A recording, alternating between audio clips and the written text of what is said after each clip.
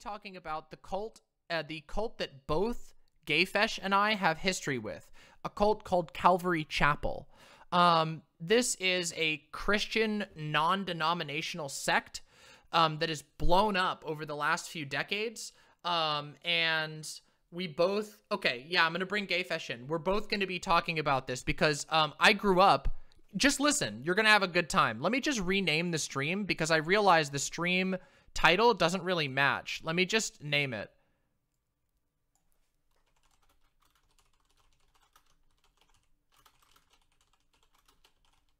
There we go. We'll get the Calvary Chapel in the name even. There we go.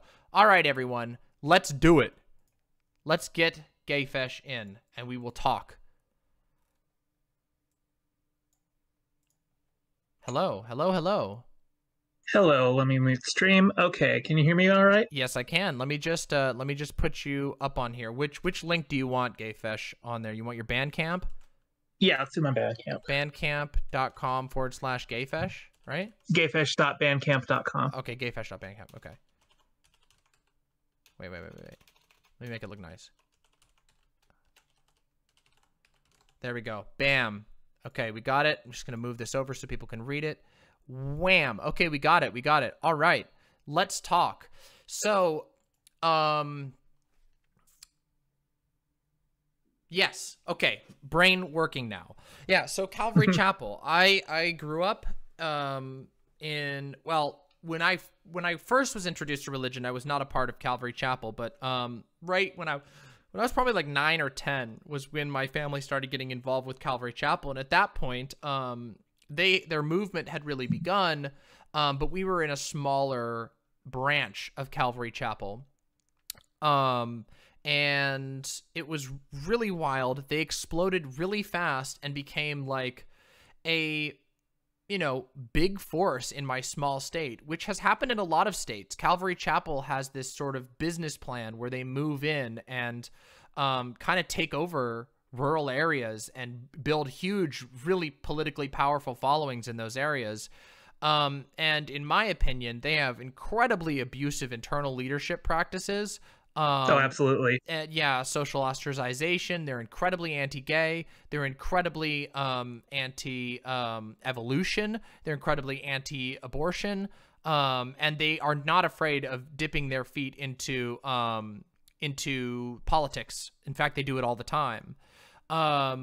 Funding, like giving money, you know, funneling support, organizing protests, all kinds of stuff. They're incredibly politically active.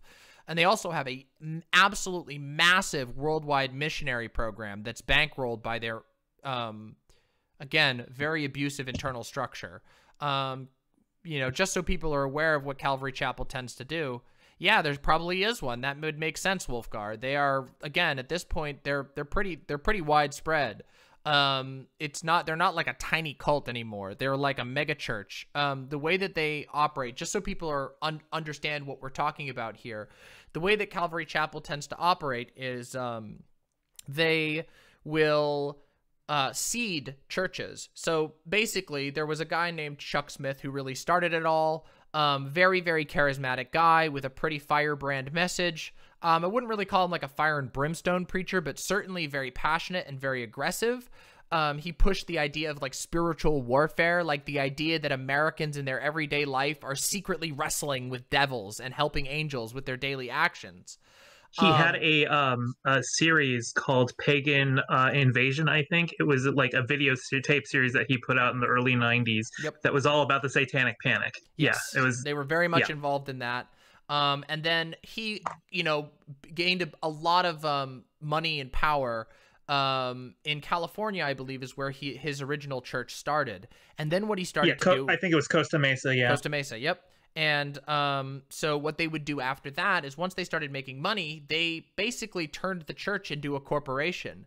And what they would do is they would invest. They would find promising pastors who were charismatic and ambitious. They would move them up within the ranks. They would give them money to go build a church in some small town and build a following there. And they did this. And when they would build a church, the church would start as just, you know, something small. And then they would build a bookstore. And then they would buy a radio station.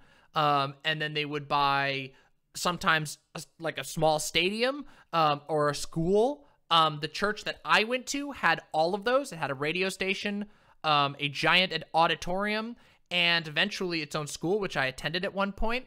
And yeah, so they would give this money and they would fund them, and they would send these little seating organizations out and would take over an area, build people in, and they were very good at getting people to give money because they would involve people deeply in the church. And we could even go into, I could go and talk about their rehab programs that they did, which were slavery functionally. Really fucked up, really fucked up organization. And in fact, some of their campuses have gotten so incredibly large, that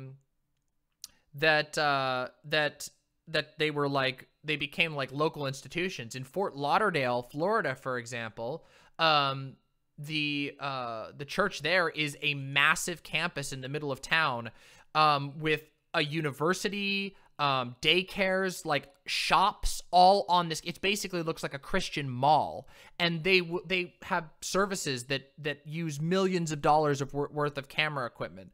So when we're talking cult, think more like Scientology than like Manson. This is like a Scientology style thing. They get a lot of rich people to give them a lot of money, and then they invest that money and they've turned it into a business.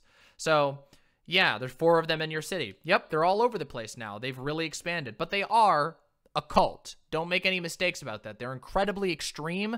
They utilize social isolation really strongly as a part of their message. They are very manipulative in the way that they rope people in, etc., etc. So those are the basics of Calvary Chapel. And what we're here to talk about is some of our experiences with Calvary Chapel. Specifically, GayFesh has done some digging and discovered some interesting stories from his own family's past. So yeah, there you go, Blueberry Cutie. There's 10 of them around. I told you, I'm not making this shit up. I'm not making this shit up. I was just reminded about a town I lived in had a news story about the Calvary Chapel place that suckered a bunch of college kids into going to, stealing their money and estranging them from their friends and family. Scary, and what a small world. Yep, I could tell you a ton of stories, but I want to give GayFesh the chance to tell his story. So go ahead, GayFesh. Take it away. Yeah. So my family was involved in Calvary Chapel church planting, which is their missionary wing. And we moved into Russia basically right after the Iron Curtain fell. We've spent a year in St. Petersburg and then moved over to a smaller city for about 2 years until the FSB chased us out, which is a side story. But my dad served as the pastor in that smaller city. And when we came back from our mission after being chased out, we found out that another staff member in our group who had left beforehand had said some things to our to the pastor in the Seattle branch that basically they got the impression that my parents' marriage was on the rocks, and they would not let them explain themselves. Basically, it was not just their marriage wasn't on the rocks. My mom just had some complaints every once in a while about things that my dad would do, as married couples do, and from that it was taken to be like, oh, they're about to divorce. This is a major concern. In addition, the pastor had huge problems with my dad, specifically because my dad did not buy wholesale into Calvary Chapel's teaching of eschatology, which is the end times stuff. Calvary Chapel has very much always been a pre-tribulation rapture theology, and if you don't fall in lockstep with that, which my dad didn't, because this is a theology that's only been around since. Yeah, go for it. Okay, so when GayFesh references a pre-tribulation rapture, what that means is there's a belief in Christianity that there's this time period that's coming called the tribulation. And basically, this is a time in which the Antichrist will arise, the world will go into a state of like general disaster, the Antichrist will usher in a seeming peace, and then everything goes really bad from there, and then it's the end of the world. It's an apocalypse thing. Now, the rapture is an event that is disputed among various Christian sects. The rapture, they believe, is when basically all all Christians, all faithful Christians will be swept up into heaven, just like bam, poof.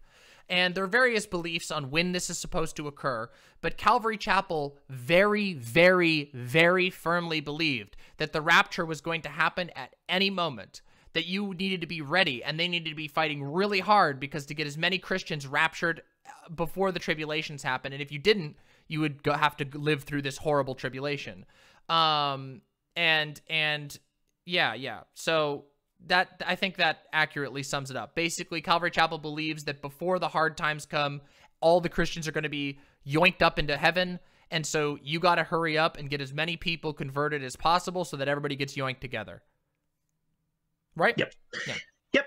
That about sums it up. And yeah, my dad had had questions about it. I mean, he said he was perfectly willing in his capacity as a Calvary Chapel pastor to teach that, but privately he had his misgivings about it, and the head pastor was like, that rubbed him the wrong way, that he had somebody in the leadership who would dare disagree with him on anything. And that was something that was a problem with them for a long time. And so when we came back and there was this rumor that their marriage was on the rocks, suddenly every single thing that we had done in Russia came into question, and we were not allowed to talk to anyone who had made any accusations at us. It was just, no, you're just going to sit there and you're going to be punished for what we believe you have done. Mm-hmm. And we weren't allowed to contact anyone back in Russia. We would send like letters and care packages. They would intercept them and take everything and say, this was inappropriate.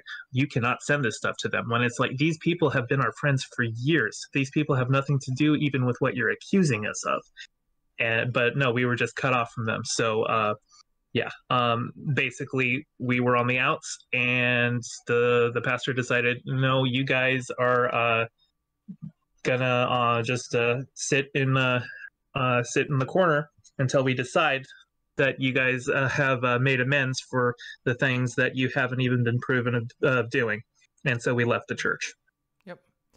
And we had a couple friends leave with us, but yeah, for the most part, nobody had any idea what was going on.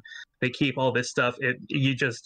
Leadership in Calvary Fellowship, or the church in Seattle was called Calvary Fellowship, but it's still part of Calvary Chapel.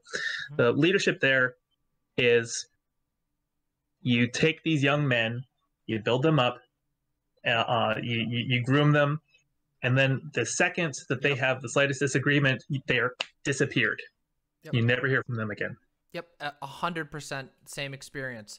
The leadership of Calvary Chapel is incredibly harsh, and incredibly insular and incredibly personality-based. So there are basically the founding members of the church have almost supreme power that they then delegate down to trusted members, and untrusted members will quickly be disappeared out of the fellowship because of one reason or another. I mean, this happened multiple times in my own church. Like, there would just be pastors who they were gone, and it was just like, it was understood that like, something happened, like they did something X thing, but then it's just, you don't ask about it, you just let it go.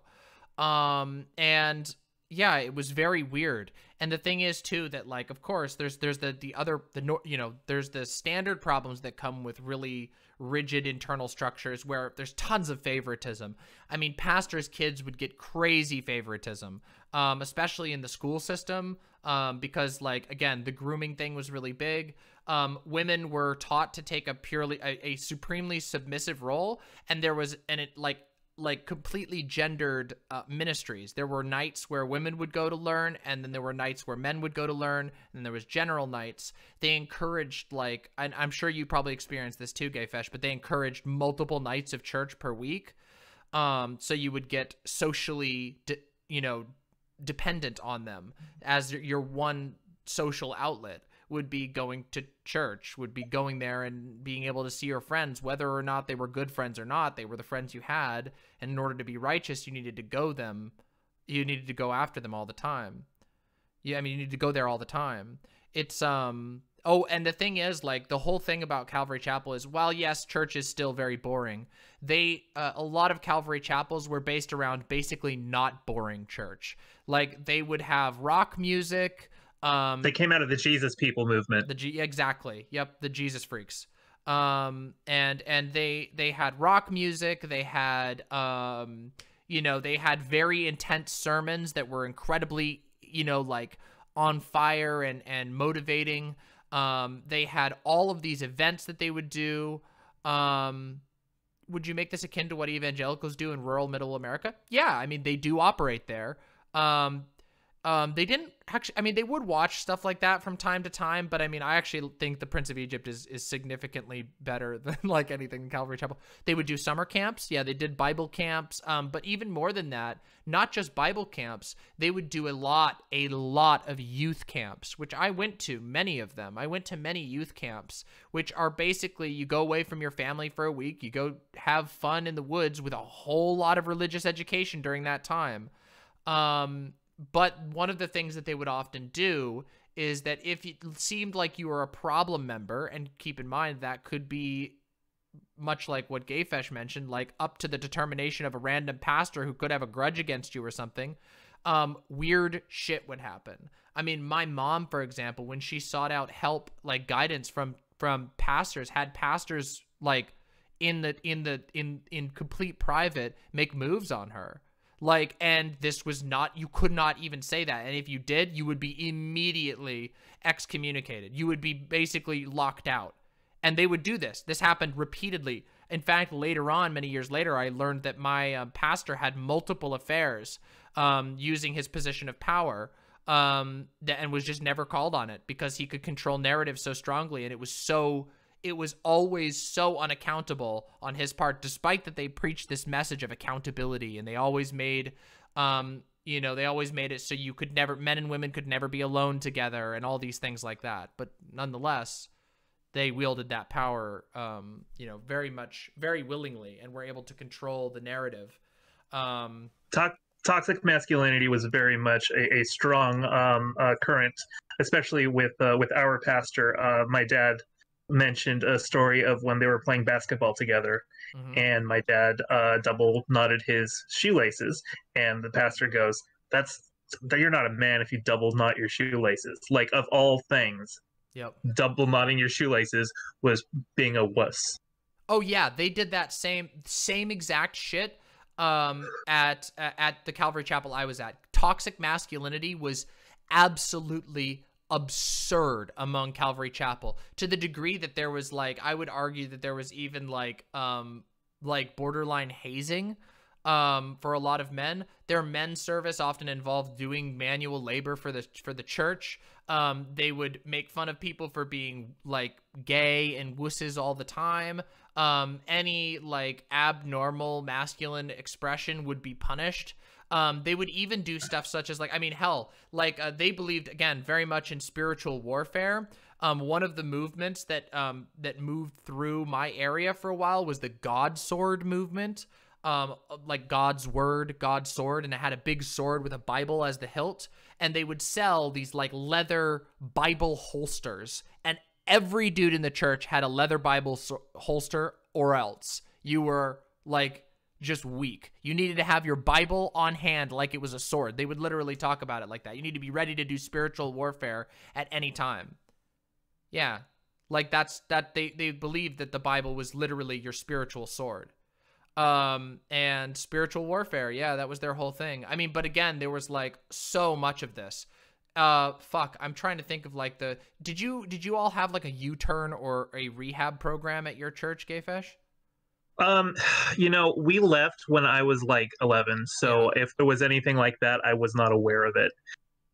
Yeah. So, this is something you might we find did have a crisis pregnancy center at our campus, though. Yeah, they did a lot of stuff like that. So, at the place that I went to, they had a program that was specifically they had gender segregated programs for recovering addicts. They were rehab programs.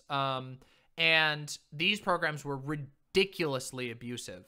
And while there's no doubt to me that some people were able to gain some benefit from this, a family member of mine went through that program and was able to kick their drug habit because of going through this program. I do not believe that it was the most healthy way to do so at all. So let me just give you an idea of the sorts of things that you would have to do once you were in this program.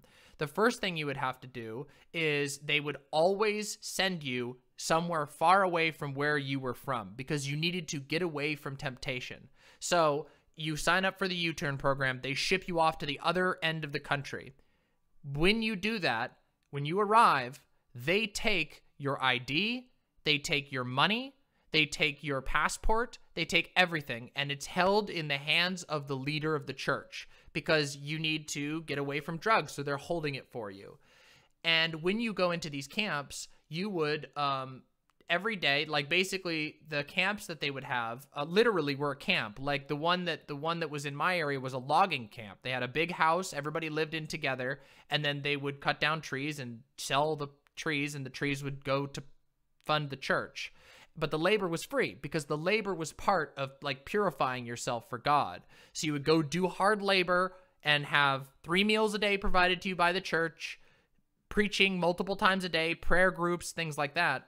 When you went to services, the people in the rehab program were always seated at the front, because part of the thing was fighting sexual temptation. So they would be seated at the very front of the auditorium so that they couldn't look around at other people, so they couldn't look at women in the audience or anything like that. So they would only be focusing on God.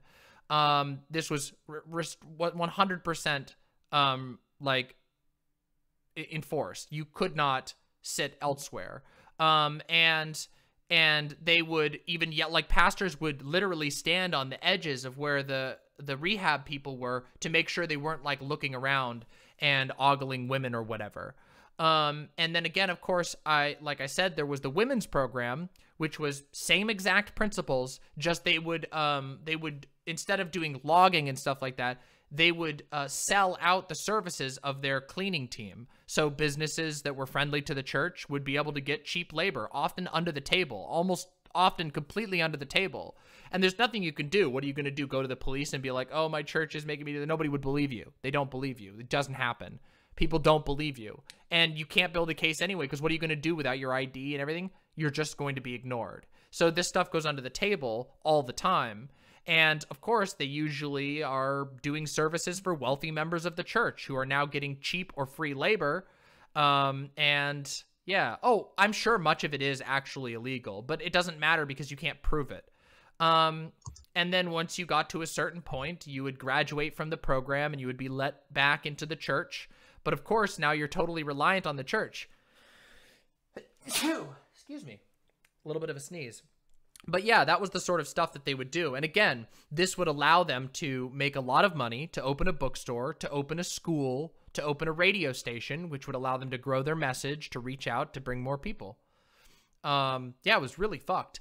And again, they had a huge missionary program, though my church was not quite to the degree where we had like a massive missionary program. It was mostly in cooperation with the even bigger churches, but the Calvary Chapel missionary program is huge. And the church seeding, like where they go and seed new churches, like I watched from the time that my family went to Calvary Chapel to the time that it was the end, I watched like 6 other churches pop up and gain followings. Yeah. So it was very, very wild. You still there, GayFesh? Yeah, I'm here. Yeah. So it was a really interesting thing, and I talked about this in the past with Zanzi about how like obviously capitalistic Calvary Chapel was. Is that something you remember experiencing at all? I know you mentioned leaving when you were younger, but did yours have like a bookstore and all that stuff too? Yes, we had a bookstore. It had Christian music. It had books. It had just like 2 entire shelves of audio tapes from Chuck Smith specifically that our pastor would, if he got backed into a corner theologically in a discussion, would just throw up his hands and say, go listen to this tape by Chuck Smith. Yep. That happened a lot too. We had we had 2 things. We had, okay, so at my church we had basically a merch shop and a diner where you could go get coffee and snacks, and you could actually sit up there and watch the service from above. And then we also had a like sermon archive, which had like DVDs, just like countless DVDs of sermons from various dates of not just our pastor, but other pastors that were like friendly with our pastor, the famous ones from the movement, whether it's Chuck Smith or I can't remember the names of these guys anymore. I probably could if you gave me some time, but like Chuck Smith or the guy who's no longer a part of the church because it was outed in public that he had a giant affair and fucked over his wife. Yeah, it's actually wild. Yeah, that a huge archive, but it was like you could buy them. You could go in and buy like for a couple of bucks, you could go buy a whole bunch of sermons that you could play in the car. And again, I was there, when I was there, there was just a little bit before DVDs, but yeah, it was audio tapes of all that fun stuff. Yeah, audio tapes or CDs. They had all kinds of stuff. And it was like, and again, their main goal, like first they would work really closely with other like Christian radio and stuff like that. Like we had a Christian radio station in our region, but they ended up making their own local radio station that would just play Calvary Chapel sermons by other people and by the local person that would play Calvary Chapel approved music. They had a whole internal like way of like promoting bands, like down to the music that would get played. They would have bands go on tours from Calvary Chapel to Calvary Chapel to Calvary Chapel. Like this whole internal economy. It's actually wild. I don't know how I could survive in a church like that. Like I was straight up told I was going to hell with no explanation. My church doesn't even sound that bad.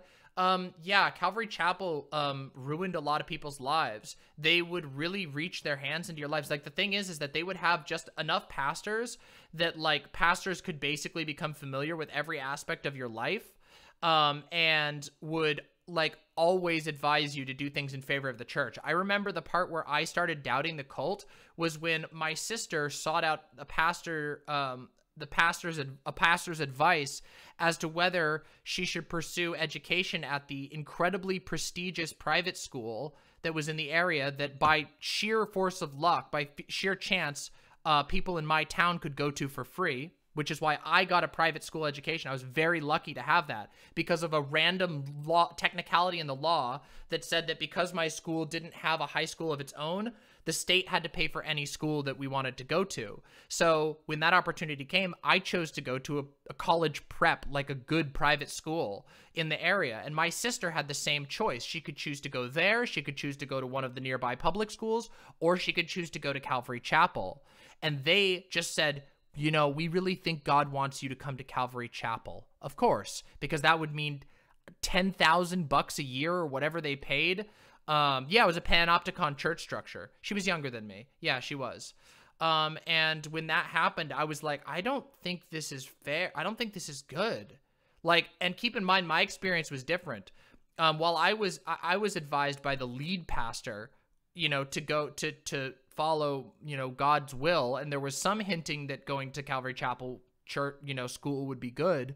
The pastor at that point was still like sort of saying, oh yeah, you should follow what God wants for you, et cetera, et cetera. That did not happen by the time my sister was going to school.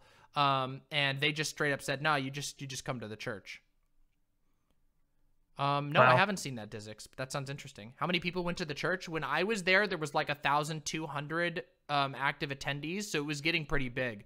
That was when I left. When I first started going there was like less than 100 people. They literally just rented out like a small building that they would use on Sundays and Saturdays and whatever days, and then they actually had to build their own structure, and they ended up growing from like, they went from like 60 to like 100 to like 300, and then they had enough money to build their own facility. They literally bought a public school building, like a public school building. School building. What's that? Yeah. Yeah. Mine was also in a public school building. They get them cheap as fuck from the state. They will go and buy a public school building and like renovate it with slave labor. You know what I mean? And then they'll turn it into their base of operations. And yeah, it's wild. So they had like this crazy school building that they turned into a literal school. Then they built an auditorium in the back of it. It was wild. The appeal was the rock music and community, basically. What was the hook or the promise of a fun community? Well, it was the zealotry. It was the community. It was the exclusivity. And of course, the biggest selling point is salvation. They offer you meaning. They offer you a place to belong, and they tell you how to do it. very forcefully how you will belong, what you do to get in, and then once you're in, it's very hard to leave. And to be fair, there were some really cool events that I did while I was a part of Calvary Chapel. Like, I mean, when I did like summer Bible camp stuff, that shit was fun as hell. They had a lot of money going around, so we got crazy costumes and everything. It was really fun. I did like theater stuff. I remember I was we did a lot. I did a lot of theater stuff. Do you ever do any of the what was it, kids praise plays where Salty, the anthropomorphic Bible character? Yes, the Salty thing was like, our church actually moved past that after a while and stopped doing Salty and just came up with their own one. So they had the like some internal one that was developed, but previously, yeah, Salty, the big blue Bible. Salty, yeah, he was very popular for a while when the church was small, but once they got big, they got these like wild new things that were like, they had members that would write stuff. It was really wild how they grew it. Yeah, I think we moved after we moved out of Salty. We did like, it was one that just like a member had written, but it was a jukebox musical called At the Hop, and it was all set in the 50s and stuff. Yeah, we did one that was like a under the sea thing, and we were all sea animals, and like they paid this this member of the church, of course, who was a costume artist, to make like total outfits. Like I was like a seahorse or something that had a cowboy hat, and I remember I had a whole outfit, and like to the degree where like I had a hat that was like a seahorse head, and it was really funny when I went out to go do my lines. The seahorse head got hooked on a pipe above and tore off. And all of the children laughed at me because the head of the seahorse got torn off. I'm not kidding you. That actually happened to me. I was running out. I'm like, hey, everybody, I'm the seat. And then the head ripped off. And I was like, ah! When you did theater, did you guys ever go on tour? No, we didn't. We weren't that big. We went on tour. Like, I think I did either 2 or 3 plays where we would like actually go around to other churches, not just like in the local community, but in other states. Mm-hmm. Yeah, there were other churches that did that, but mine wasn't quite to that degree yet. Like, because ours was the first one in my state. So the church that I went to, the one that I watched grow up, was the first seed in my state, and then they ended up branching out and making like 6 other ones, and then that would happen. Well, we didn't even just go to other Calvary locations though. Like we went to other churches, but it was like just this big operation, you know, renting school buses and sending everyone on tour, and then we'd all like find host families to house everyone for the night while we perform in their area. Yeah. Something else that's really interesting, which I'm sure, like, given that you were involved in like the Seattle area church, I'm sure they had a lot more funds than like my church. But one thing that was shocking to me was after I had first started going to college, and this was when this was right before I realized I was trans, when I was starting to have a little bit of like some serious doubts about religion. I went back home for Christmas, and my dad was like, we're going to the big Calvary Chapel in Florida. And I was like, oh, okay.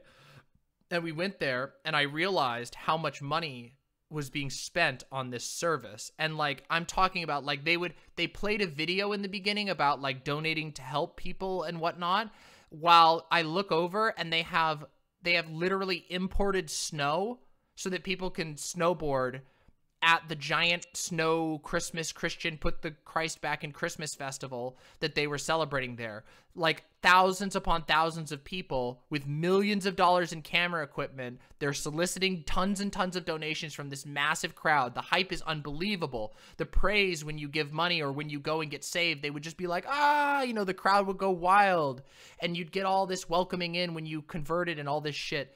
All of it was ultimately just enriching this massive organization. And that made me go like, what the fuck?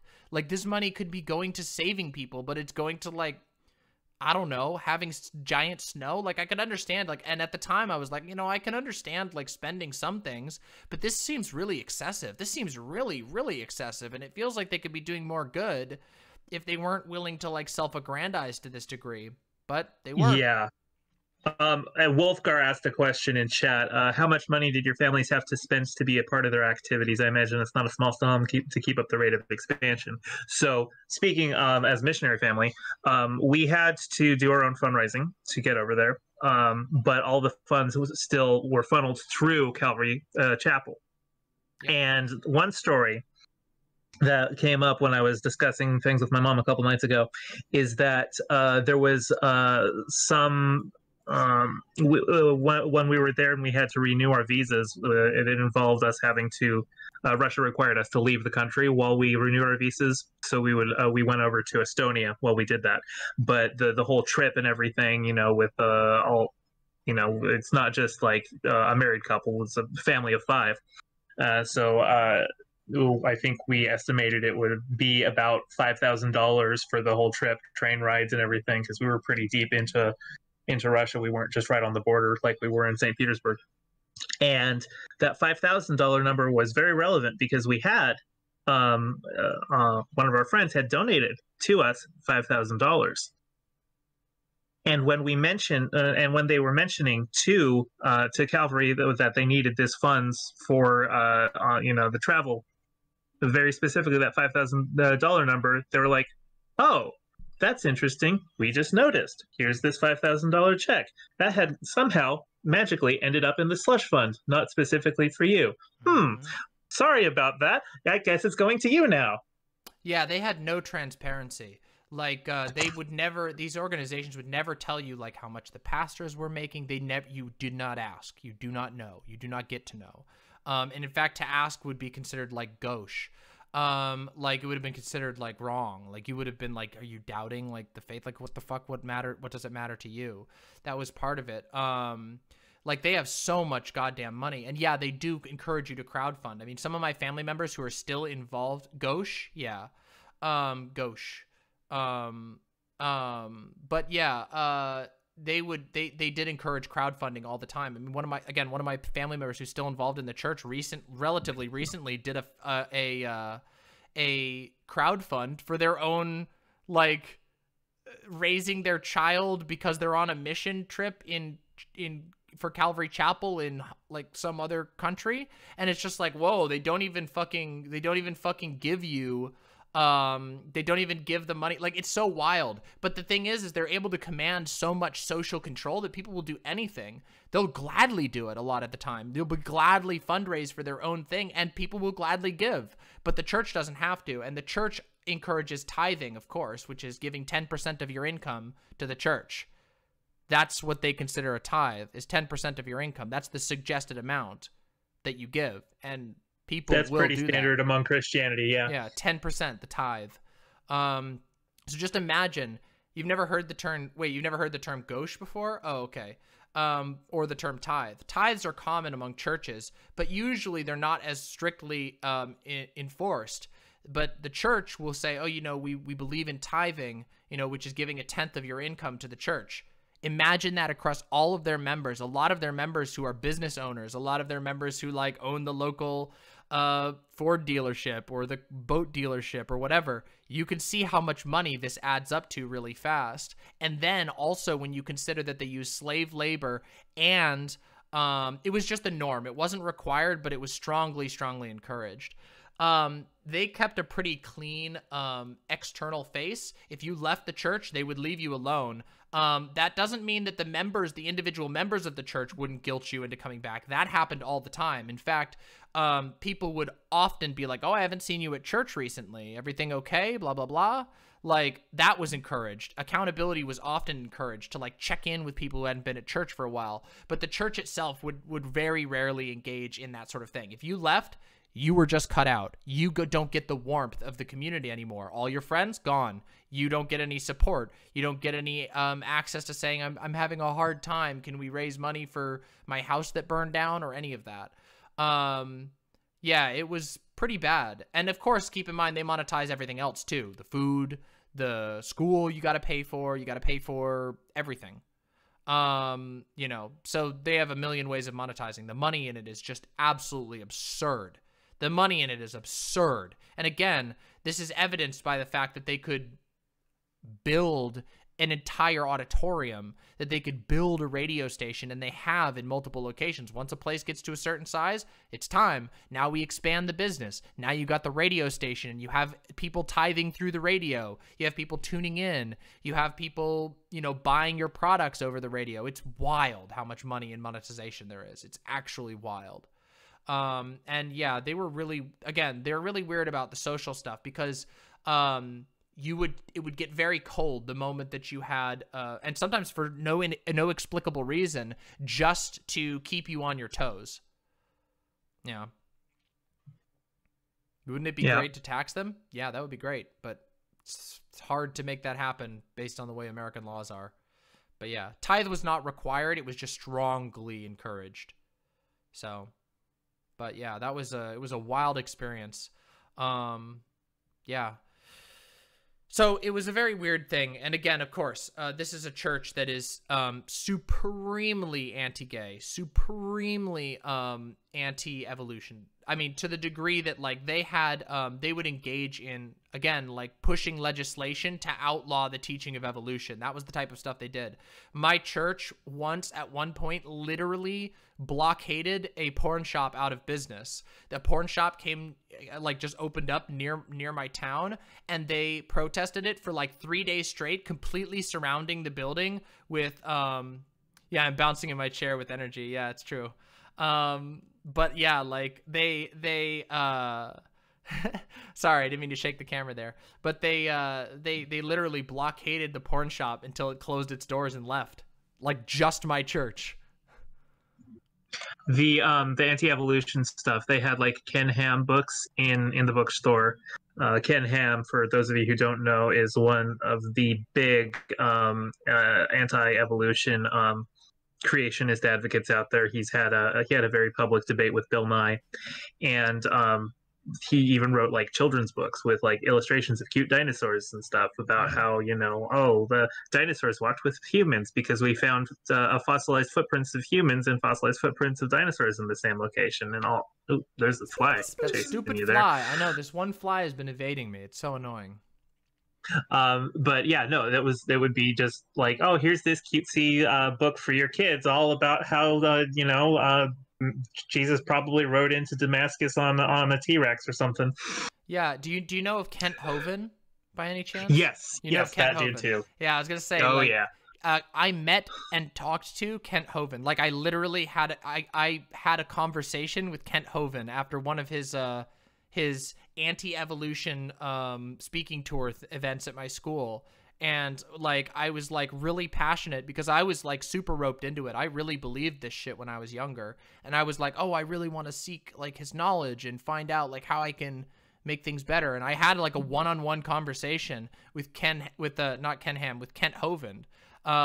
Hovind, who then later went to prison for tax evasion. And now goes on Modern Day Debates every once in a while. Wait, is Kent Hovind really on there? Oh yeah, he's there all the time. Holy basically shit. anytime Modern Day Debates does like an evolution thing, like it's a coin flip whether it's going to be Kent Hovind or somebody else defending creationism. Holy shit. Yeah, Kent Hovind is wild. The guy's absolutely like fucking off his rocker. The dude is very fucked. He also has some like very strong, like, again, he went to prison for tax evasion because he literally doesn't believe that like the American government has the right to take God's granted money to him and all this shit. Yeah, it's really bad. But he does all kinds of weird, he's very manipulative. His son, Eric Hovind, I think, is also involved in like the anti-evolution scene. It's pretty wild. Yeah, I'm not as familiar with what he's done, but yeah, his name is around there too. Yeah, he's a fail son. I mean, actually, the funny thing is, Eric Hovind is actually a better debater than Kent Hovind, in my opinion. Well, yeah, but that was that's a technicality. Barbus, just it's a technicality. Yeah, he's a sovereign citizen type. Yeah, he made he had a theme park. Keep in mind, Kent Hovind is rich enough that he built a theme park on his own property that was called like Dino Land or something, and it was all teaching about the ways that like Satan influenced the development of the theory of evolution and all that shit. Am I a non-religious? I am an agnostic atheist is usually how I describe myself. I have huge critiques of organized religion. But I've done a lot of thinking on religion, so I don't like outright hate. Like, I'm not like the cringe lord anti-theist. But I do have a lot of critiques of it and how it's used and how it can be manipulated by those who are in power to maintain their power. In fact, I mean, some people know this, but the place where I got my named Demon Mama from. One of the, there's like two sort of sources for it, but that one of them was that when I started doubting religion, one of my family members said, I think you're a servant of Satan, sent to test us and test our faith. And I was like, so that's where the demon affiliation came with, was people calling me like a servant of Satan because I just had some questions and doubts and they couldn't answer them because they didn't know how to debate at all. Watch Atheist Experience? Yeah, I've watched that before. Yeah, Demon Mama. Yeah, I watched a lot of that during my my conversion or deconversion phase. Yeah, when I was deconverting, like I watched a lot of Zinnia Jones, I watched a lot of Atheist Experience, a lot of Christopher Hitchens, stuff like that. I still have a little bit small soft spot for Christopher Hitchens. I still think he did pretty good on some things, but dude had some cringe takes. I feel like our fond memories of Christopher Hitchens would probably be dampened if he hadn't died. I feel like if he was still alive, he would probably have some really bad takes lately. But he died, so he didn't have those takes. So he was a good dude. Yeah. While we're talking on the subject of cults, I know I had mentioned this to you in DMs a while back, but have you ever heard of Teen Mania Ministries? I haven't heard of that. I mean, you told me what you've told me about it, but I never knew about that specific one. Yeah. Teen Mania Ministries is really the cult that I have the most direct experience with in terms of stuff that I directly observed. Most with Calvary Fellowship was Calvary Chapel was just with my parents, and I was mostly kept out of the all the things. But Teen Mania Ministries, I think it went under in 2015, which thank God. But what they would do is that they were based out of Texas. They had their own compound, like about 2 hours outside of Dallas.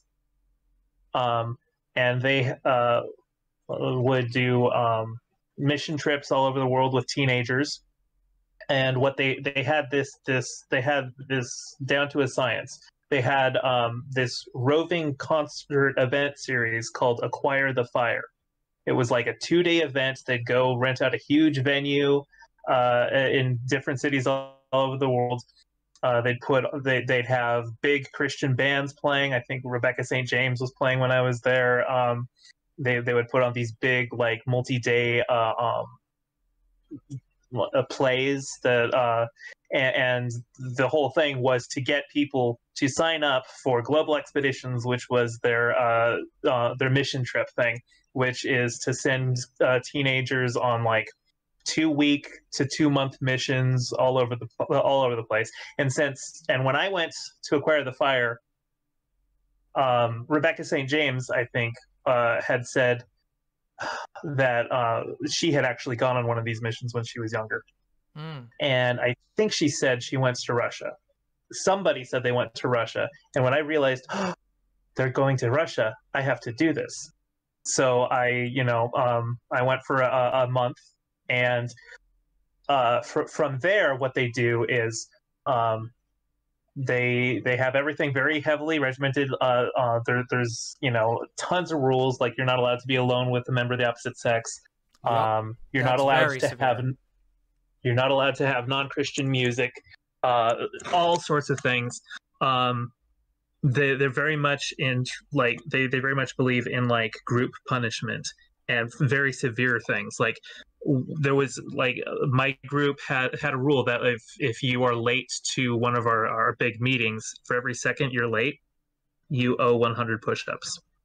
And one time I had a nap before one of the meetings, and they were starting the meeting, and someone yells at me, "Get in here, they're starting." So I run. I was 15 seconds late.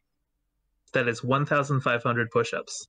I cannot do 1,500 push-ups. In fact, I could not do one push-up at that time, which was another thing. They're very toxic masculinity, because it's like, oh, you can't do a push-up. I'm like, no, literally, I can't do a push-up. I do not have upper body strength. I've never learned the form. So what they did is they sat me down, and they made everyone else do them and made me watch. Yep. Oh, that was something that really pissed me off. In fact, it made me so mad that I actually once yelled at a junior pastor, which got me in trouble. But one of the youth ministers made my sibling, who's autistic, cry because they were trying to force him to do I can't remember if it was push-ups or sit-ups, and he was struggling with it and didn't want to do it. They made him cry, and I went afterwards and I yelled at the youth pastor. I was like, "Why would you do that? Do you think that's what God would want you to do? Like, that's horrible. This isn't how you do things." Because they did that. They would do that same thing at the Calvary Chapel I was at in the youth program there. So it was very common to use these sort of things. Yeah. When you would come back from the mission, you didn't go straight home. You would come back to the compound in Garden Valley, Texas. And there was usually a 3-day debrief. And in that debrief, because they know they are sending kids out to nations, most of which are in the third world. So they see the abject poverty that everyone lives in. And they know having direct exposure to that kind of shit will prime people to be like, there is something wrong with the way that our world works. There is something wrong that we live in such a rich nation. So they have this whole procedure to be like, you should not feel guilty that you live in a rich country. We have this wealth because God has blessed us. Yes. There is nothing wrong with it. You should embrace capitalism. 100%. You should not change your politics because of this life-changing experience that you have gone and seeing the abject poverty the rest of the world lives in. Yep.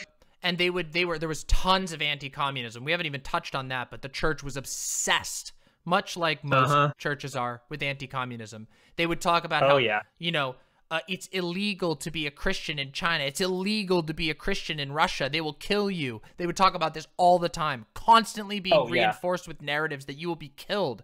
In fact, we would watch, oh my God, remember Coney 2012? Remember Coney 2012? Yeah. Everybody in chat, does anybody in chat, there's probably too many young people in chat, but does anybody remember Coney 2012? Anybody remember that shit? If you do, just say it. But yeah, there we go. There's some. Okay. So my church was obsessed with Coney, before 2012. So Coney was this, leader of a group called the Lord's Resistance Army. They are I don't know if they're Muslim. I think they're a Muslim group. Oh, hey. Lawboy named Troy, thank you for the tier 1 subscription gifted to JoeBot. Thank you so much. Deeply appreciate that.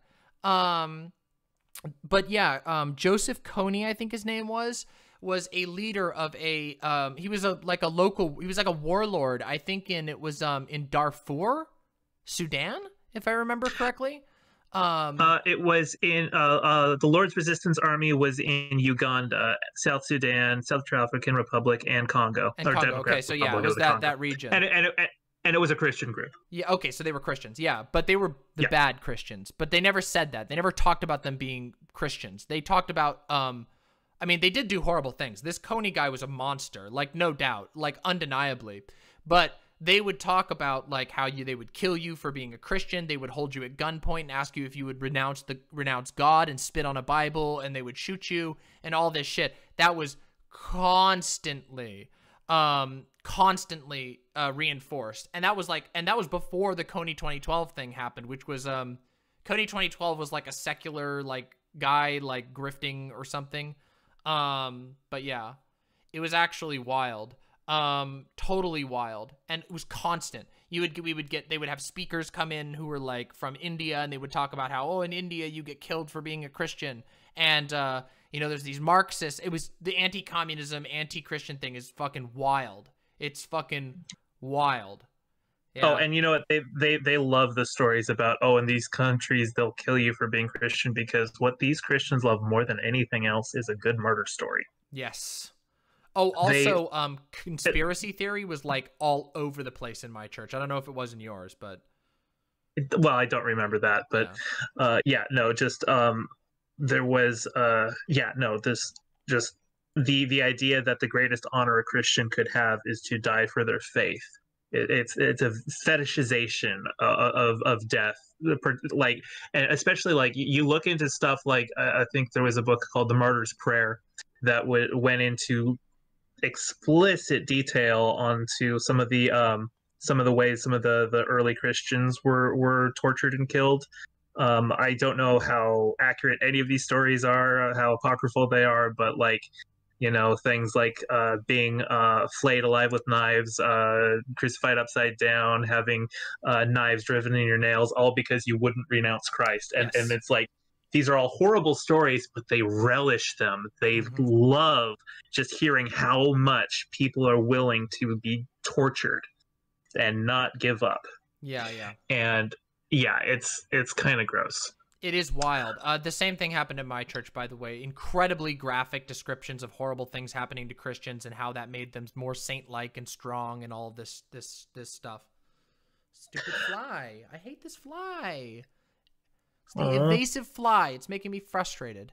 But yeah, and then the other thing too was that, like, again, I guess you probably wouldn't remember this, but I distinctly remember multiple Antichrist conspiracy theories going through my church, including Obama, but the most popular one in my church was Arnold Schwarzenegger. They believed Arnold Schwarzenegger fit all of the descriptions of the Antichrist. And so they believed Isn't Arnold Schwarzenegger a Christian? yes, but that's not necessary. They believed he was like a, because he was in California, they believed he was like, I'm not kidding you. I'm dead serious. This was a popular belief. He's a Republican. What's They don't care because it was in California. I'm not kidding you. I'm dead serious. They literally believed that. Yeah. Yeah. It's really, really ridiculous. But yeah, that was something that was unironically spread around. I remember a time where a kid was like horrifically punished because he was making out with his girlfriend in his car, and it was like, so one of the pastors like came across him, and it led to like severe punishment and public embarrassment and all kinds of shit. He ended up getting like expelled from the school, and his family was like treated really poorly because this happened. Yeah, it was really bad. It was like an offense against the church. So much shit. There was so much shit. Yeah, it was wild. Mm-hmm. Yeah, they were very, very, very weird. Also, most of the people that I knew who stayed in the church when I didn't, I left the church, obviously. But many of the people I know ended up getting married, like, literally the moment they left high school and had kids by 19, 20. Like, yeah. Yep. Circling back to Teen Mania, once you're back, once you've gone on a mission, the next step in the organization is the Honor Academy. And the Honor Academy is not just slave labor, but you pay to be a slave. It is a year or 2 year long internship, is what they call it. I think it was like $8,000 per year to raise up, and the requirements were that you had to be you had to either have a high school diploma or a GED, and you had to have gone on at least one mission, and you had to be 18, and you had to be under 26. And they ran the compound basically. It was it was all them, and you live on the compound. By the way, Teen Mania was very much poisoned by the whole "I kiss dating goodbye" thing. So Yeah. while you are here as an adult in the prime of your life, you are not allowed to enter into any relationships. Mm-hmm. You cannot have a boyfriend or a girlfriend. It's another you can't way that they think control about you, planning yeah. about that stuff like that. And you live basically your entire life here on this compound, fundraising for Teen Mania, trying to get kids into to join the summer missions programs, planning Acquire the Fires and organizing all that stuff. But there was a blog that has since now gone defunct, which it doesn't really need to exist anymore because Teen Mania doesn't exist anymore. But it was called Recovering Alumni.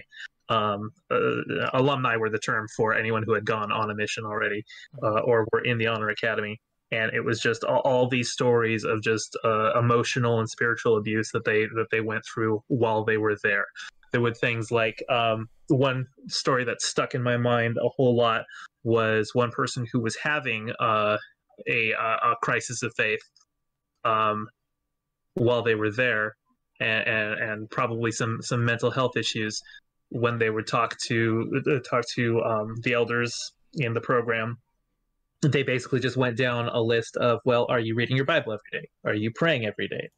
Are you involved in a church? That's right. Even though you were at a Christian campus, cut off from everyone else, you were expected to go to a church that was not related to Teen Mania every Sunday and cultivate relationships with them while all of your free time is taken up right there on that campus. Yeah, there was a And fuckload of that in Calvary Chapel as well. Of the if you ever have a problem, it's on you. It's on you and your yes, relationship with God. It was hyper yes, individualistic, hyper like atomizing. hmm Despite you having to give your life up entirely to the greater good of the church, if anything goes bad, it's you, and you're not doing good enough. It's one of the main things that they do. A lot of cults do this as well. yeah. Is the hyper individualizing bad things, but good things are the product of God, and good things are the product of the church. Bad things are the product of your own sin. And there was one thing that I just remembered. Ron Luce, who was the president of Teen Mania and the founder, had very much, a messianic complex built up around him. There was a running joke in among the Honor Academy that he's not Jesus, but treat his word as Jesus, basically. Um, I met him once in person when I was on campus before my mission, and I remember somebody else in my group after meeting him was like, "I know he's not God, but that was really cool to meet him." And I'm just like, "What? He's just a guy. What are you He's talking just a about? dude. He's just a dude. Like, he organized this thing, and at the time I was like, yeah, that's pretty cool, but like, calm down. He's not divine. What are you doing?" There was, I think, the most abusive thing that they did though was not Honor Academy. It was a program called ESOAL, which stood for Emotionally Stretching Opportunity of a Lifetime. And what that was a intensive weekend program that was basically just boot camp slash torture porn. They would put you through the most grueling, abusive, dangerous tasks to strengthen your bond with God by being tortured. Yep. And this was one of the things that got media attention that they actually had to shut down because of just It how went just bad a it little was. too far. Even with like their own internal uh, uh, um, video production, like how they would sell it, like even that, when that went public and people saw it, they were like, holy shit, this looks terrible. And this is something that they put out Mhm. for it. And yeah, no, it's, yeah, I am very glad that organization is gone now. Yeah, keep I in mind didn't see too it that at the like time.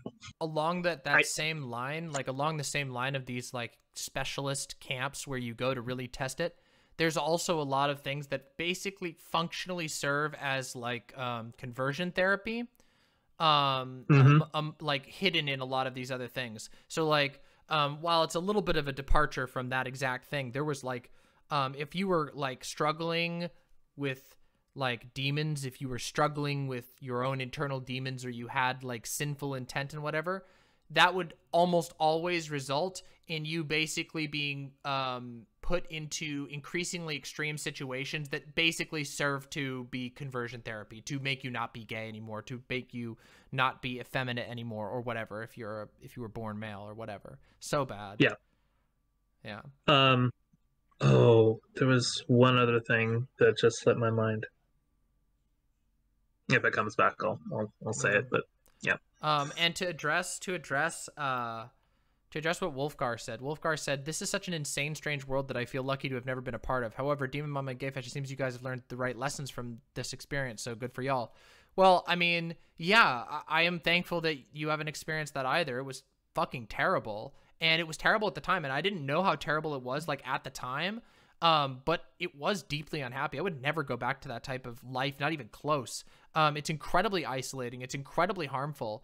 And to speak to that, like, I can tell you an experience of like things that later became points of learning for me. Was like, I remember there was a time when I was going to the beach with my mom and my siblings and my friend, and I was playing Pokemon in the back seat, and I kept thinking, because the sermon the night previously had been about like needing to keep your mind focused on God.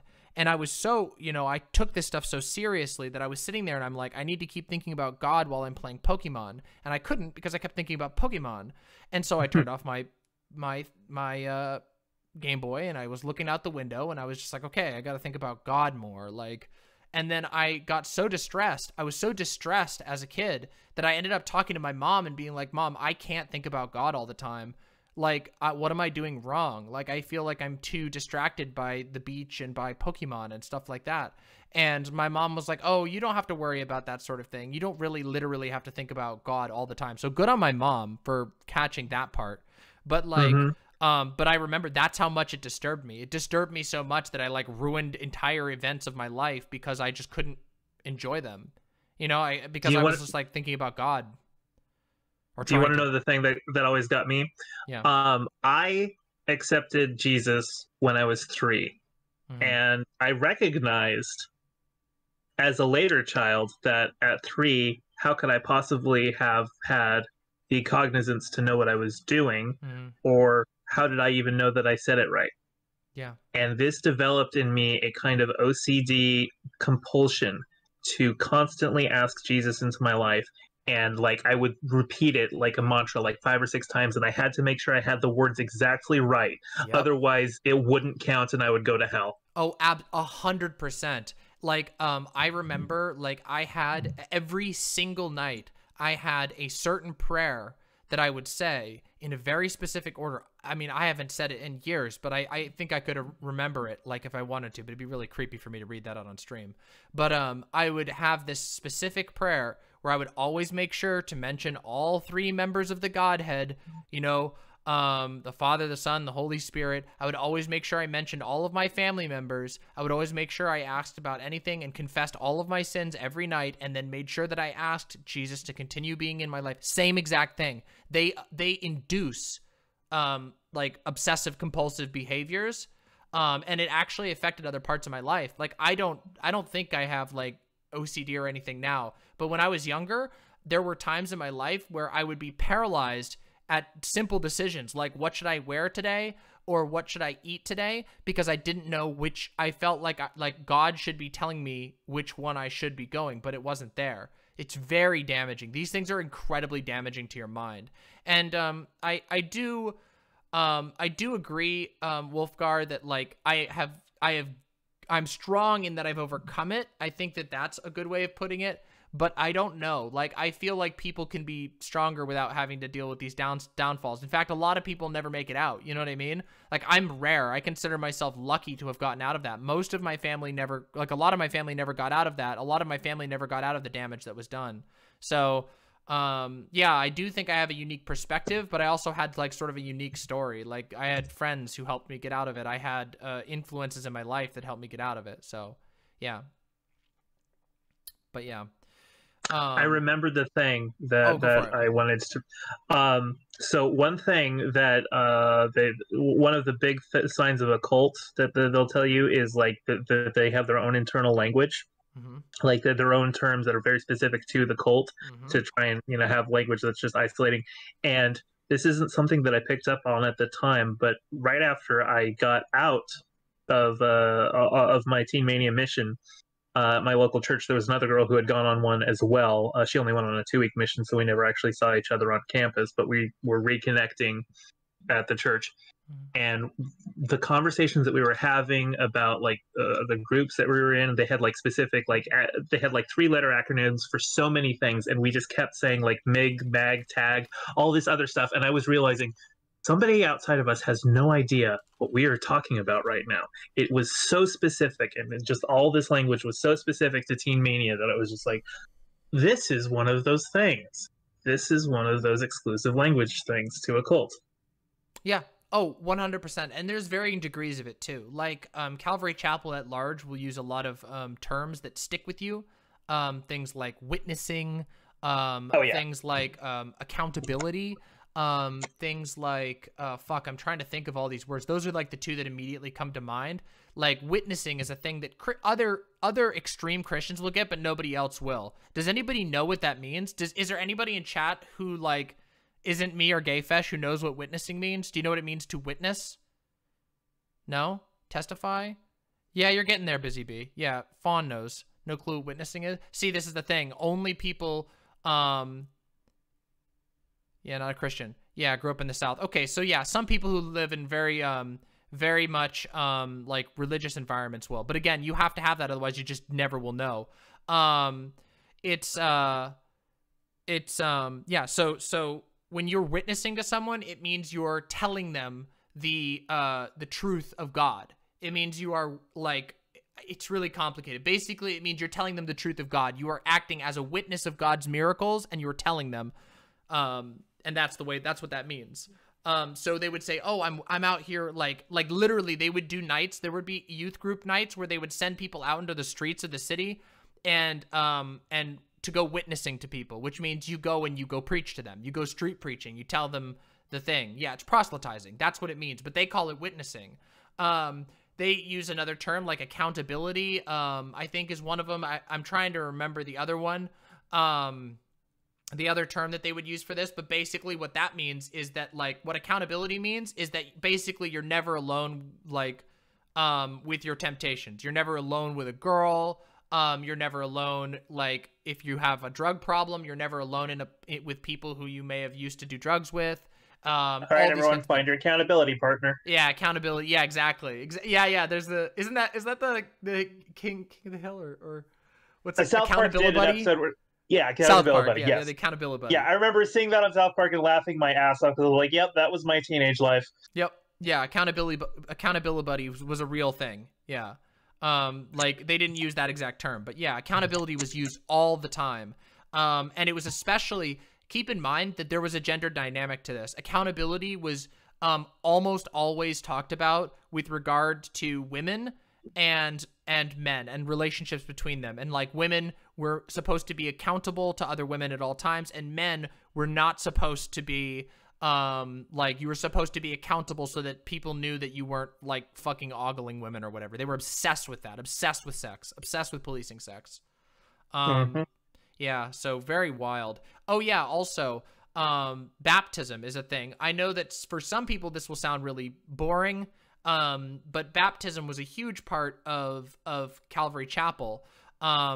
Baptism being, for those who don't know, baptism is when you are basically, you know, dipped in the water. It's a ritual where you are dunked in the water and then you come out, and it's supposed to symbolize you being born again as a new person, your sins washed away, and devoting your life to God.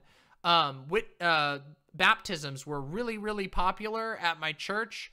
And over time, they moved away from their super highly ritualistic elements to more like, to bring more people in, where they would have like this golden bathtub and then they would dunk you in it and whatever. But originally, when my church first started, they would do baptism days where they would have a cookout at like some park, like a national park or whatever.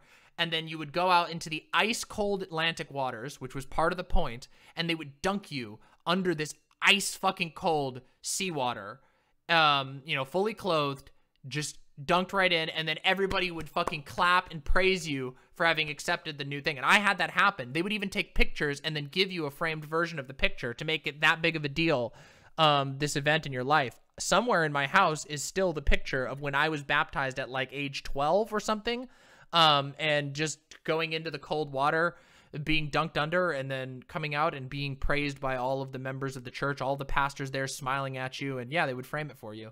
Yep, they made it a huge deal. I was baptized at 5. Yeah. And we didn't have like a big baptismal, but because this was in Seattle, we actually would just we actually frequently did events at Green Lake, just like outdoor events at Green Lake Park, and so I was baptized in Green Lake. Yeah. Yeah. I mean, they ritualize it. I mean, it's to varying degrees. Of course, the ritualization always is second to the growth and profit. That's why they stopped doing the fucking ocean ones once they had so many members that it was easier to pressure people into doing it on the spot. That's another thing they would do. Laying on hands was something my church did.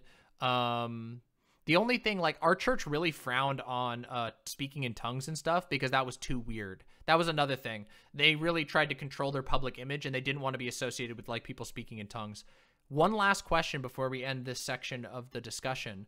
Yeah. Did you ever watch They Sold Their Souls for Rock and Roll? No, I don't think so. Okay. I think I know what we're going to do for our mod event this month. Oh, that sounds fun. I'm going to get us a copy of They Sold Their Souls for Rock and Roll. We will not be able to watch the entire thing because it's literally 7 hours long. Jesus Christ. But it's a 7-part okay, actually originally It was a nine part, I think, but new versions of it are only 7. Because originally they had end times prophecy segment and they were proven wrong, so they cut those out. But if you find the original version, it's like 9 hours long, and it's all about how it's about like rock and roll, how rock and roll is actually Satanism. It's a giant conspiracy theory series that talks about how rock and roll, we watched this in my youth group. We watched the entire thing. I'm not kidding you. We watched the entire series, learning about how rock and roll was literally a deal with the devil. That like some black guy made a deal with the devil, and that's where rock and roll came from. And they had all of these facts and stuff and spooky imagery. And then there was a segment that talked about Halloween and how, oh, it's so fucked. With the Halloween part goes absolutely nuts. Complete satanic panic. They talk about how like they literally tell, like in the Halloween segment, they tell stories like extremely graphic stories of ritualized satanic rape. I'm not kidding you. I'm not kidding you. And then there's like an end times prophecy one, which isn't in the new versions of They Sold Their Souls for Rock and Roll. Actually wild. But yeah, so I think that would be a really fun mod event to watch that. I actually just Googled it, and it looks like they've got it down to a 3-hour version. Oh, they have a 3-hour version now. They've cut it down. Yeah, looks like. Damn. Sneaky. That's really interesting that Calvary Chapel would push this thing about how rock and roll is the devil's music when so much of their worship service stuff is built on having rock Christian music. Rock. Yeah. It's really weird. It's a really weird thing of doublethink, but basically they viewed themselves as reclaiming this musical style. It's very weird. But yeah, we watched that whole fucking thing. Yeah, it's really, really weird doublethink, but nonetheless, they very much supported it. So, and there were people who didn't think highly of the rock and roll. One of the cringiest things I ever experienced. I'll check that out in just a second. 404. I think I got that one there. One of the most cringiest experience. Are you familiar with the song? Like, it's like, it goes like, God of wonders beyond our galaxy. Oh yeah. You are holy. Holy. Yeah, you know it. So someone did a cover of that, but literally the same setup, except one guy in the band, in this youth band, was super, super passionate about growling, like metal growls. And nice. So he did a growl cover, but the same thing, they had like the little tambourines. They had the women singing the tambourines. They had a guy with a guitar, and then this guy just going like, God of wonders beyond our galaxy. And I was like, it was one of the single most cringiest experiences I've ever had in my entire life. It was like the level of cringe, like ascendant cringe, where I was like, my soul was firing backwards out of the entire room, out of the auditorium, out of the town, out of this galaxy. Like, I was just like, I've never cringed so hard in my entire life. Because of course, everything else was the same Christian thing. The other people involved with the group were just doing their own thing, like with the little shaky eggs, the little you know what I'm talking about? The little shaky eggs that every Christian I love those church eggs. Has. Yeah. Every church has those. That's how you identify if somebody grew up evangelical. The shaky eggs. If people know what a shaky egg is, that's not a maraca. It's an egg. They're specifically these little eggs with rice in them, and they go and every evangelical church in the world uses those fucking eggs. I swear to God. Are they called chick-chacks? No, chack-chacks. No, they're not. We just called them eggs. But yeah, I'm sure other people know of them too. But no, they're not maracas. They were little tiny eggs. They literally looked like they were egg-shaped and everything, and they had a little chicken icon on them with a little cross. They were pretty much made for churches. They're like a little rhythm thing with like rice or beans in it, and it would go ch-ch-ch-ch. Yeah. You popped one open? Oh, shit.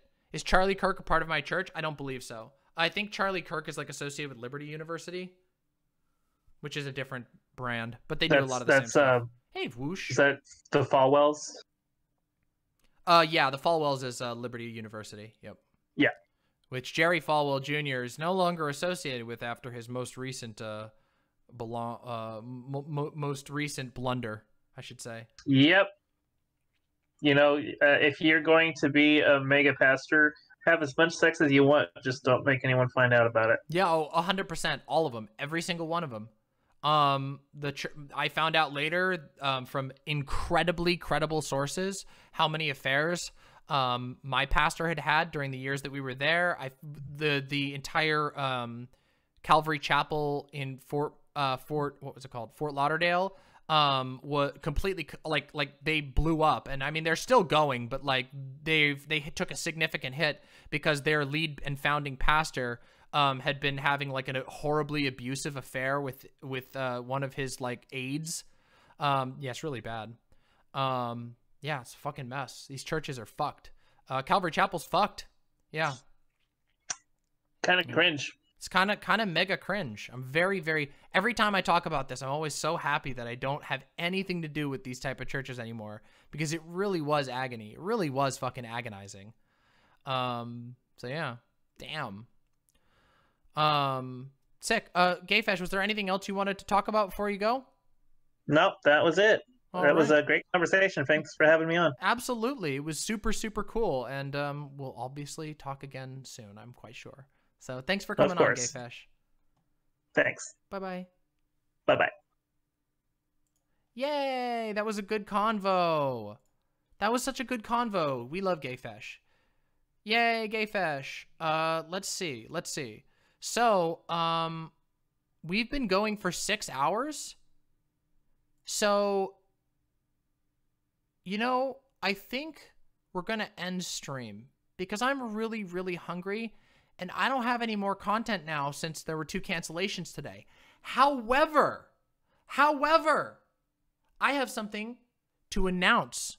Oh yeah, I got to check that out. I'll check out that link. Yes, I will react to this link. Let me react. Let's take a look. We'll do this first. Don't go anywhere. We're going to react to this first. I'm reacting first. And then I'm going to announce one thing, and then we're good. This is not my church, but I bet there's some similarities. Let's take a look.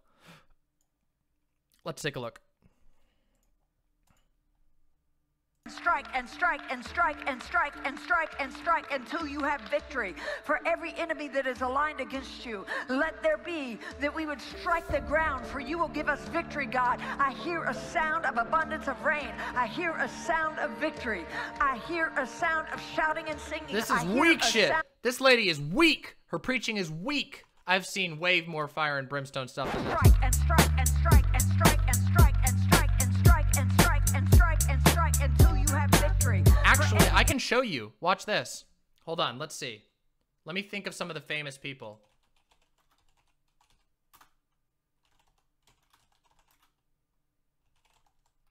Let's see if I can find one. Jesus. This is his last sermon?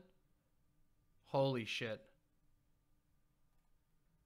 Hold, let's see if he has one about spiritual warfare.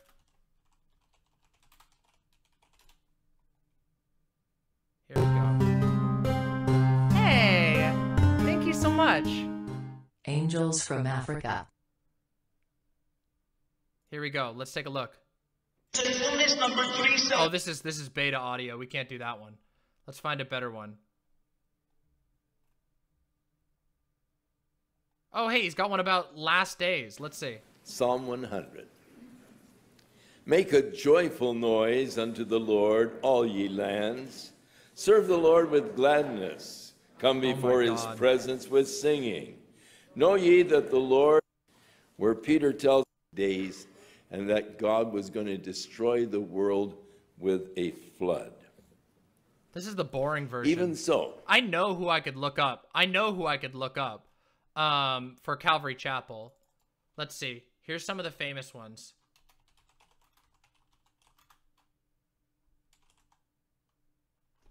Here we go. Let's look at this guy. I know of this guy. Here we go. This guy's a wild dude.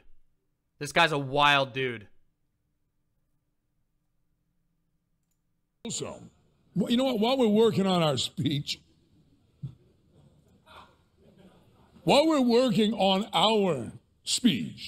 my dear brothers, you guys are all aware, and None of you are so foolish as to follow the example of the crass, the careless, the the trendy guys who thought it would be really cool to throw in profanity and get street level. I guess that's what they were trying to do. No, we're not that stupid, right? Of course not. But there is one particular 4-letter word. Starts with an F. And it needs to go. Get ready. It's the word feel. I have literally sat through a sermon by this exact guy.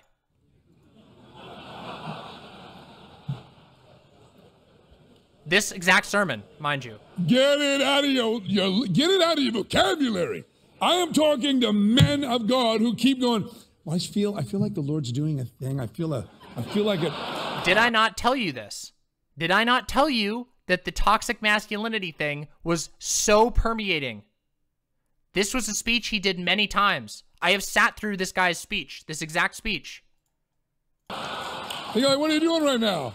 Well, we were doing this, and now we feel like the Lord's calling. You don't feel. The just shall live by faith alone. I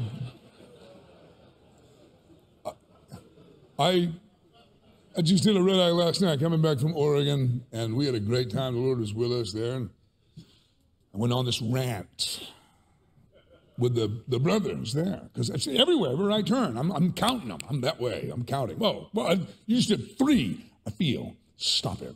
And then I go on this rant, and I'm on my way out of there. I got to fly out of Portlandia, and stop on the way to the airport at a Panera Bread. And I'm standing there, looking at the menu. I don't know I'm looking at a sandwich, and it's a steak and arugula, but I can't remember what arugula is. I know that's stupid, but anyway, so I turned. Get it? Arugula is gay, haha, because they're on the West Coast. It's gay, get it?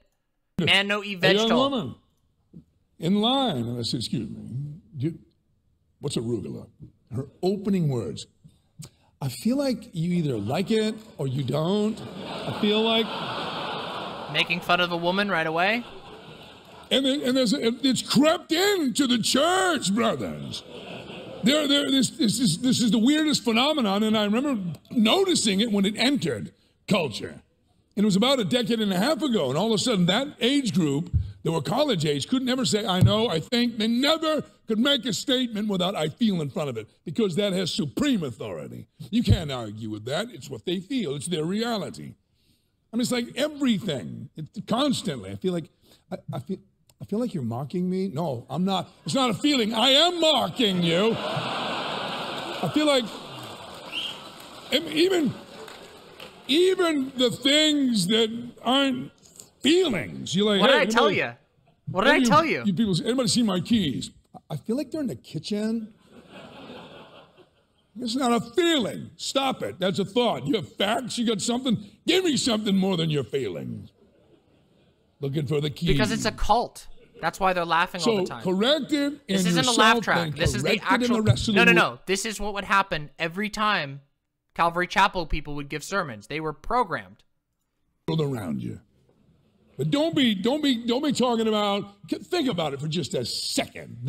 The apostles of our Lord. Did any of them ever write the word feel once in any of their epistles? You imagine the apostle Paul. Well, they didn't write in English, so yeah. Timothy, I feel like you need to stay in Ephesus.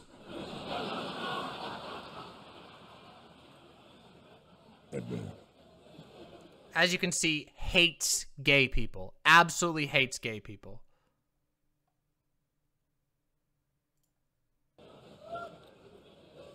And then you get that silly synthetic Christian pop hit from Toby Mac.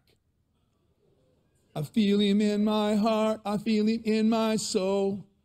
That's how I know. Oh. And you go, did you get that at Liberty University? You feel him. That's how you know. We need to confront that one head on, but to the text, brothers. Besides that, on top of all of that, we're men. We have feelings, but they're small. They're not worth talking about. Damn. Damn. Yeah, look, this is from Calvary, one of Calvary Chapel's own accounts. I'm telling you. I'm telling you. I wasn't making this shit up. I'm not fucking making it up. I ain't telling you lies. I'm telling you the truth.